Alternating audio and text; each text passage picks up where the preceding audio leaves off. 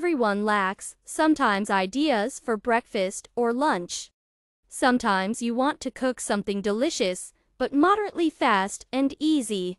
Risotto with milk with cinnamon and cranberries is a great alternative for traditional sandwiches or cereal with milk. Put 2 tablespoons of butter in the pan and add rice.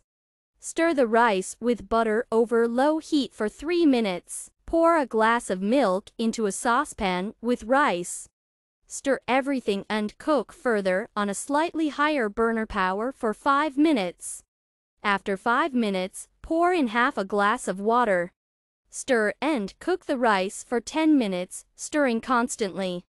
Rice will first absorb butter and milk, and then an additional portion of water. It begins to slowly swell and soften. After this time, pour half a cup of 30% cream into the risotto and add a tablespoon of honey. Stir the rice for the last 5 minutes on a low burner power.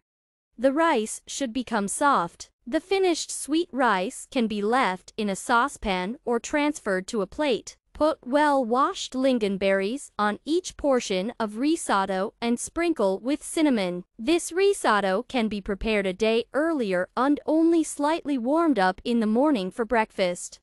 From this amount of ingredients, 4 portions of a delicious breakfast are obtained.